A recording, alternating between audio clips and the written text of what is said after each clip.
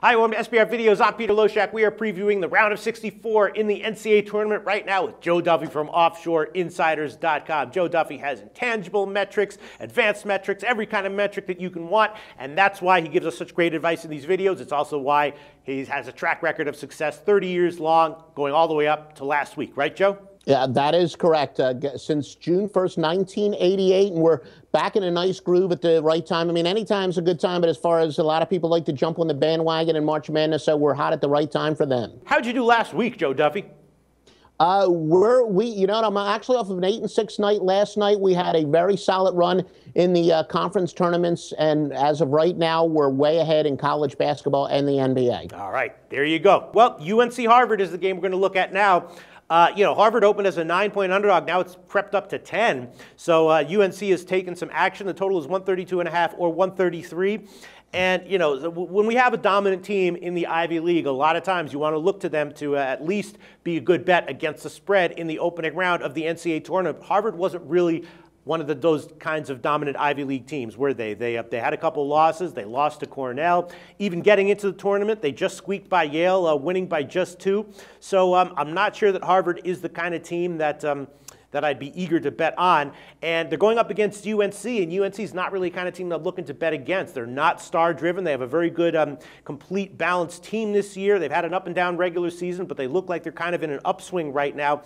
Wouldn't really want to bet on Harvard. Wouldn't really want to bet against UNC. 10 points is a hell of a lot, though. Thinking maybe about the under. You've got to figure Harvard's going to employ a slow-down pace for this game, and UNC will probably be more likely than not to agree to that kind of a game, at least for most of it. So maybe I take a shot with the under 133. As far as the spread's concerned, it's going to be a pass for me. I wouldn't go either way. As far as the bracket's concerned, definitely UNC all the way. What's your take on this game, Joe? I would agree that this is not a very likely upset here. Harvard did well because they are one of the taller teams in the Ivy Leagues, and they matched up well size-wise against most teams. But you mentioned Cornell. Cornell is without question the best interior defense that they faced in the Ivy League, and they got just 90 and 46 points per 100 possessions in those they struggled against Vermont and Virginia outside of conference, and then they struggled against Cornell in the conference, and they are some of the bigger teams that they faced all year. One thing North Carolina does have is height. Now, it's true that North Carolina is not a very good defensive team, but Harvard just does not have enough inside presence to exploit that, because, as I said, any time that Harvard's played against any team that has a decent interior defense, they have struggled. So it's kind of a Peter Principle case here where Harvard just does not match up very well at all against UNC's size. And yeah, UNC is a team that a lot of people think they're better.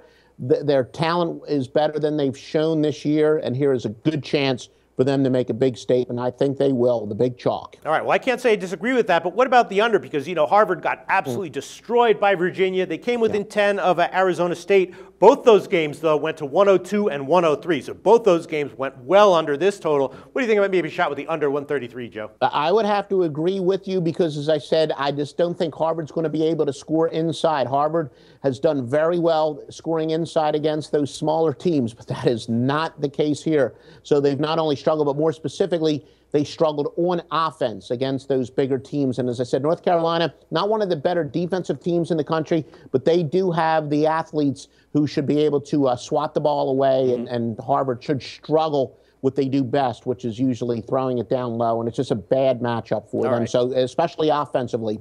So, yeah, I would say the under is a good play. But you would prefer UNC minus 10 to under 133? You got it. Okay, thanks, Joe.